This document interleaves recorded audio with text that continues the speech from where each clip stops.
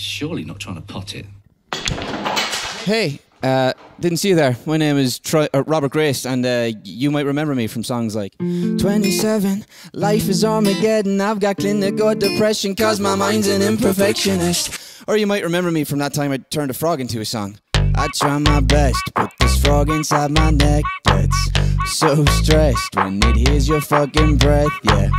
Or you might remember me from that song that still doesn't have a name. It goes like this. Man, I got demons, but you'll never meet them. Keep them locked up so nobody ever sees them. It's not right. Nah, nah, nah, I'm not fine. Or you might not know me at all, but I've got an EP coming out on the 18th of March. It's called 27. I've got it tattooed on my neck.